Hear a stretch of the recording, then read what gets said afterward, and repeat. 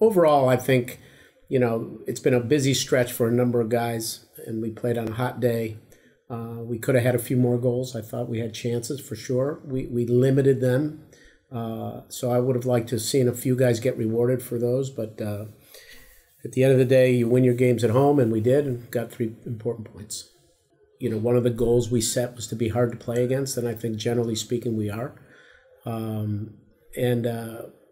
We don't have any superstars, but we have a lot of guys in this group that work for one another, which is a huge element in terms of the team spirit and chemistry. So I think it's a combination of a lot of those factors that I think you can count on with this team. I'm as a coach, you're a perfectionist, and I saw a number of areas where we can certainly be better. But I think overall, this group competes well, defends well, and I'd like to see us just improve a little more in the final third.